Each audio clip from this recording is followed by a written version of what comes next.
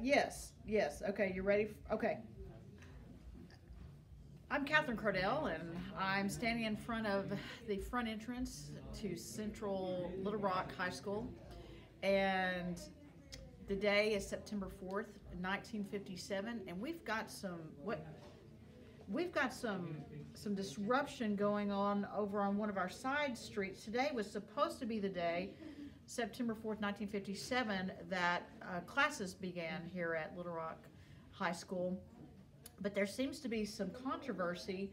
Uh, yes, yes. The nine students, nine African American students, are beginning their first day.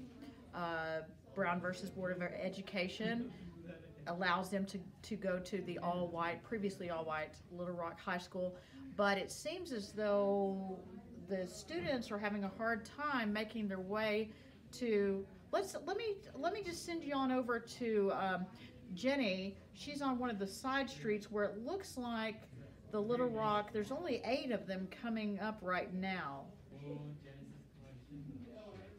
Right. Are we live? Okay. Hey, so I'm standing here with the crowd next to Elizabeth Eckford. She has gotten cut off from the rest. The 8 are already in, but now there's a mob forming around us. It's crazy around here. There's like a lot of crazy stuff going on. She's trying to get in. There are people yelling horrible, horrible things at her. She just wants to go to school. It looks like, hold on, let me see if it's hard to see in this crowd. It looks like there's a white woman coming through to escort her to help her out, but the mob is getting really crazy. So let's cut back, Catherine, let's cut back to you at the school and see what else is going on. Hi, I'm Catherine Cardell. We're back here live in front of Little Rock High School.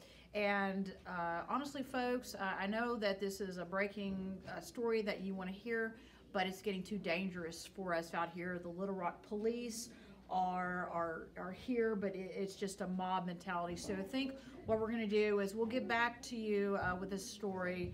I understand that the Little Rock 9 have all left the premises, and there's going to be a meeting at the home of Daisy Bates, the Little Rock head of the NAACP chapter. So we'll get back with you just as soon as we have more information. Good morning. It is September 5th, 1957, and after yesterday's events, we have some breaking news. Our Governor Faubus, has released a statement saying that he will not give any protection to the Little Rock 9. However, President Dwight D. Eisenhower has now said he will be sending in the National Guard. We'll have more information on this in 10-15 minutes. There's going to be a statement issued at the home of Daisy Bates, so stay with us, and we will bring that to you live. Good morning. I'm Daisy Bates, and I am the president of the Little Rock chapter of the NAACP. And I have with me here in my home this morning, these are the 9 black students who just simply want to attend Little Rock High School.